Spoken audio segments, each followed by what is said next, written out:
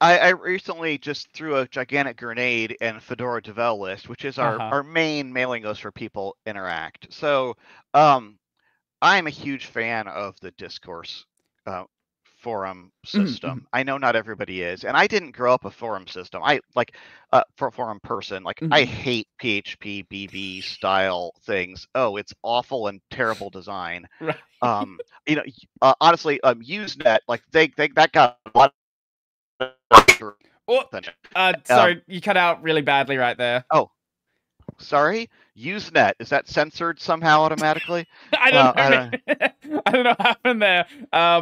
Weird Australian internet things. So don't worry about it. You were saying Usenet Yeah, and then it cut out. yeah, Usenet.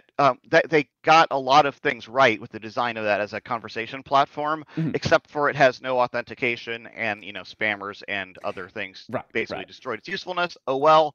But forums have not been really very good. Mhm. And uh, I've got a soft spot for mailing lists. I've been communicating in mailing lists for a long time, Mhm, but they mhm. also have some big disadvantages.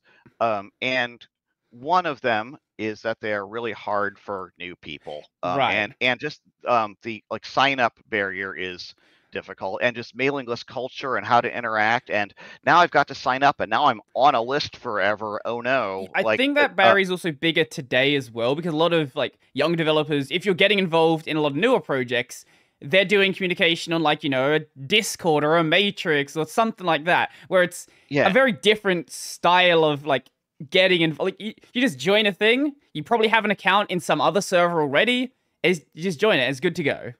yeah.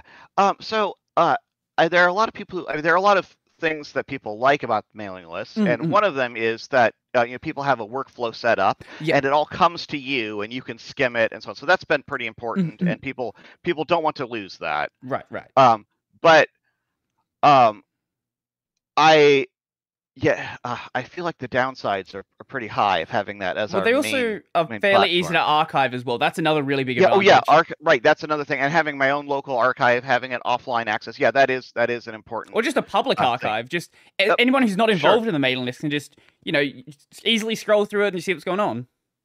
Yeah. Yeah. It's something other than like the main site or whatever. If the Yeah, site is yeah. down or whatever. Yeah, that's definitely true.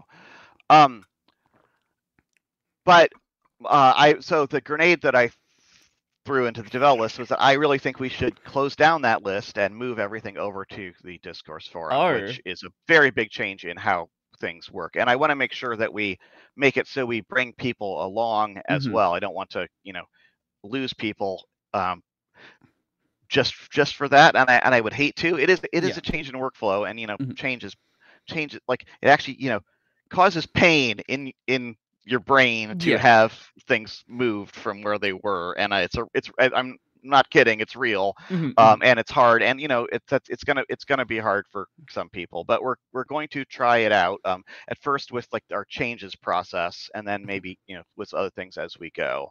And I think that will really help make it a lot more accessible, make the activity more visible, and give us some better tools for better conversations. Where Hmm. often mailing list threads, be, you you can moderate mailing lists only with a very big hammer, of Right. I will ban this person, and it's often after the fact, and once a message has gone out, it's there. So forum gives us a little more ability to not just block things, but to encourage people to rephrase, Hmm. or to split topics into different things. If something goes off topic, it's Yeah. okay. The off topic thing might actually be important, but let's have this topic over here. Right, So all right. those kind of things, modern tools are nice. So I really would like us to move more to that, and that's a challenge. It's one of the Hmm. how do you get there from here things. um, I think on my side in that is the general collapse, just like Usenet failed before, of email as a usable platform, Hmm. which I know people are disappointed by because it's decentralized and so on, and all of these things, at least theoretically. Hmm. But really, there's a handful, a half dozen of big mail providers, Yeah. and for a while, fighting spam was a big deal, Hmm. but actually, at the scale they are at, spam is not a problem. It's Hmm. annoyance, but they don't like they have the visibility into everything and exchanges with each other to control it for their systems. But I don't know how many of you all are nerdy enough to run your own mail server like I still do. It's insane the amount of spam that comes in, and I can run spam assassin and whatever, but I don't have the scope to pick that up, Right. and therefore other the big mail providers have less and less incentive to even care about mail from smaller providers. And I know, and it's not going to be long before basically mail has to go through a major provider, or else it will not be delivered. I know that's sounds like doom and gloom, but that's the way email's going, and that also matches people's use of email changes. I can't remember the last time I've exchanged an email with a friend. That's we used to do that. It was back then we used to remember when people sent letters. Now we have email. Ha ha ha. Now email was like sending writing out a letter longhand and putting it in the mail and sending somebody an email, a personal email, seem about the same kind of antique to me now. Honestly, for me, most of my emails I send are for the people who prefer to use email to talk about doing the podcast. That's pretty much it. Yeah. There's coordination stuff like that can happen, and then it's like business exchange stuff, exactly. or my receipts go to my email, and my login information, and and all the thousands of websites you've given your email to that keep sending you spam things they say that I get things because I opted in, and I did not opt in. I'm tired of arguing. Right? Yeah. Right. So email's falling apart, and this wasn't supposed to be a podcast where I rant about email. That's fine. But we need we need to move to other things. But I would actually like to make sure we can have some of those strengths. And Discourse is an open source platform. It's got the API is not a beautiful API, and it's underdocumented, but it does have one. And so I'd actually there is actually an ActivityPub plugin. It's not good yet, but I would like to explore our things for making other archives. Actually, somebody had. This is one of those things that I should not do, but am very tempted to work on. It would not be that hard to make something that takes that uses the API and the webhooks of the system to take every post and mirror it to a read-only Usenet or news server, and people can connect to it with their news clients and read it that way if they want. That's actually a good. I know you're saying that's actually a good idea, though. I know it's a good idea. I just shouldn't do it because I've got so much other things to do. No, fair enough. If somebody wants to work on this, I've got thoughts. Talk to me, because I think it would be really useful, and I think actually other people running Discourse would be able to use it. And one of the things people were complaining about, which I think is also valid, this is actually Jonathan Corbett, who does Linux Weekly News. Was saying that now everything he's kind of has everything in one place, and it feels like having everybody on their own Discourse server somewhere kind of feels now like everything is separate. And you can get notifications in your email, but the email we have people who basically use it only by email, but explicitly in the design from the project, the emails really are to get you to the website. The website's where you should be there, and people maybe don't want to do that. So if we could do this a Usenet bridge, we could actually set up a thing where we could have a bunch of different it could support hierarchy, as it does, Usenet does, of different things. We could have org, Fedora, whatever, and then have our stuff there, and GNOME and whatever else could all be in a mirrored on the same server, so people could look at it all together. I don't know about posting from there because of the authentication problems, but at least reading it and then having links to go reply and interact would be cool. So yeah, there's a project for somebody who wants to work on something. If anyone happens to be interested in setting that up, get in contact with Matthew, see what he wants to do. Earlier you're mentioning there's not really many ways to deal with spam with a mailing list, and people trying to basically just waste your time. I would imagine, I've not really seen it myself, but I would imagine a project at the scale of Fedora has some amount of people doing that. How many people really are there just trying to waste time on the mailing list, just posting absolute nonsense? Not just taking things off topic, but just genuinely bad faith actors. Only a handful, really. Mhm. And it's there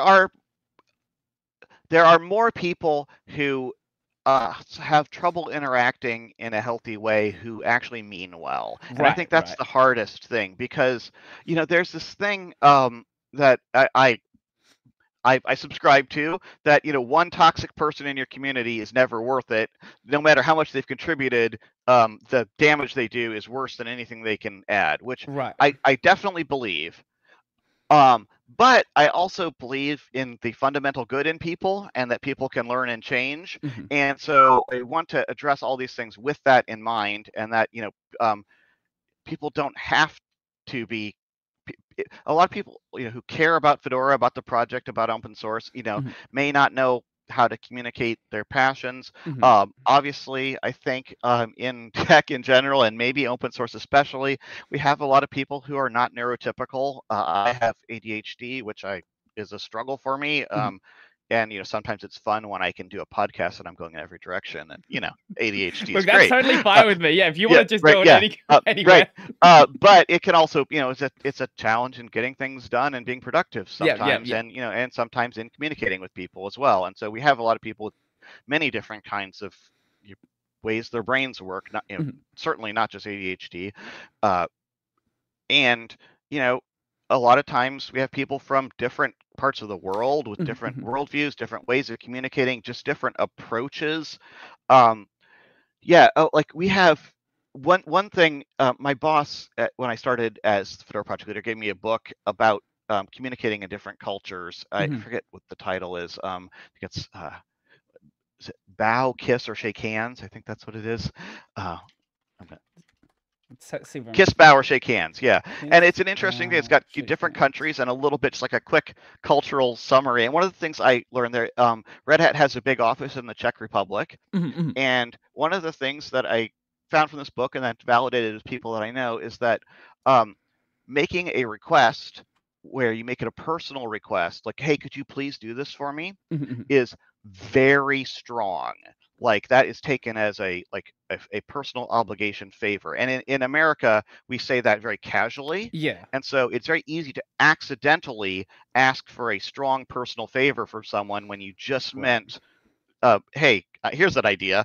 So, like, being aware of those things is really important. And another one, in some cultures, it is saying no is seen as very rude. Right. So it is the appropriate thing to do when you mean I will not do that is to say yes I will do that and then not do that, which is much more polite Uh-huh. than saying no. What right, and again, Mhm. Mhm. as an American, like that's shocking and Yeah. could be very frustrating Mhm. because someone who's just trying to be polite to you and now they're just not holding up to their commitments. And Mhm. right, so Exactly. Yeah, yeah. understanding all these things about how people interact in mailing lists, and things that may seem to be in bad, seem harmful, Mhm. can Mhm. sometimes just be misunderstandings, which I hope we can Right. work out.